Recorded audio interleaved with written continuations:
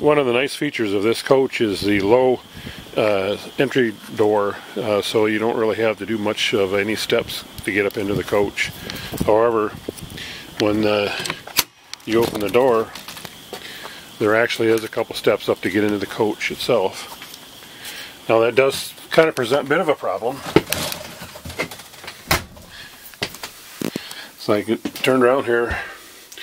When you want to exit, the top of this door is basically at eye level, and you have to stoop way down in there to open up the door.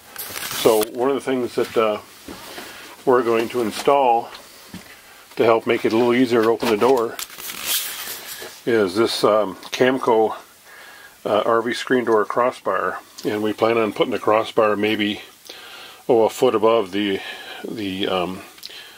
latch right there, and maybe that'll give us a little bit more of a better handhold to exit from the inside of the coach.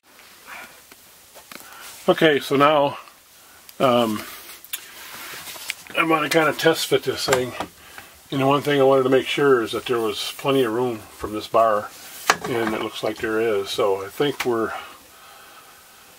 looking at something like that. So yeah, I think that's going to work out real nice. So I guess the first step is to measure the height and then drill a couple pilot holes and install the bar. Okay, so the first thing you want to do is to get this width, and I don't have to move this open, or I only have to widen this a little bit. So the first thing I'm going to do is drill one pilot hole here.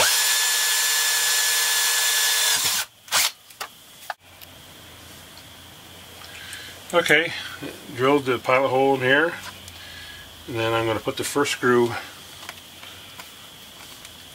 in this bar. And what this does, this establishes the length of the bar. So now that I've got this one in, I got to measure, and I'm just going to do this by hand or by eyeball. And basically, I'm just going to check where this goes. About there, like that.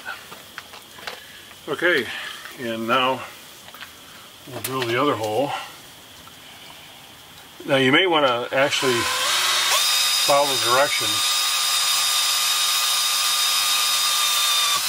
rather than do it the way I'm doing it, because you know, you want to get it in exactly in the right spot.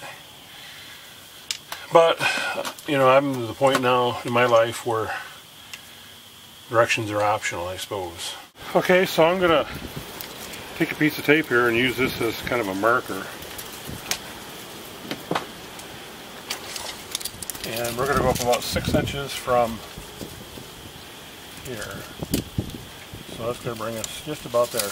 Now you don't have to be exactly 6 inches or whatever dimension feels good to you, because once we put the first one in, we will measure the same distance for this side, so we'll get it equal.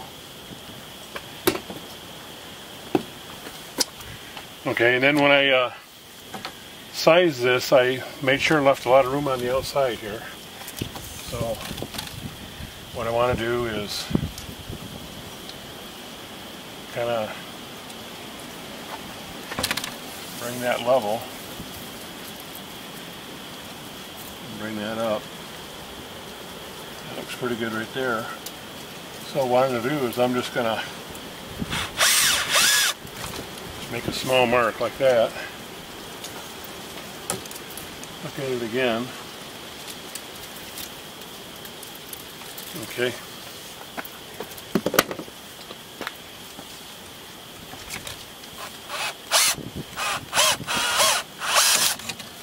There we go. First drill hole.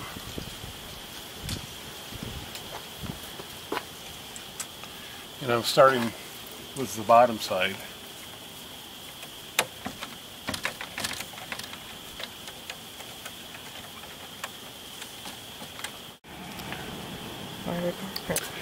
Okay, I put the screw in here, I measured, make sure this is level, and I put a clamp in here to help hold this down so that I can put the next pull in.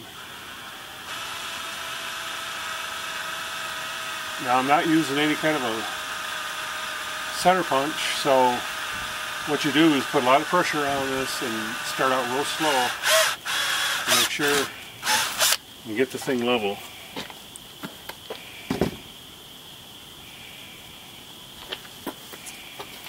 Okay.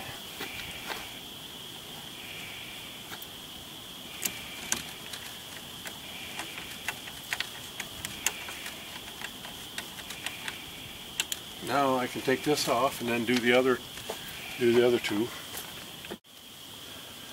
Okay, there we go. The screen door bar. It just barely fits here.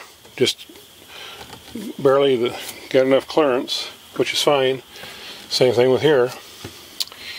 And if I didn't say before, this is made by Camco, and it's item 42183. And so when you come in and out, you can hold on to the bar as you're coming in and out, and that makes it a whole lot easier to open when you have to contemplate stepping down in here to open and close the door. So if you have this style of a door in an RV, you may want to invest in one of these bars. Thanks for watching.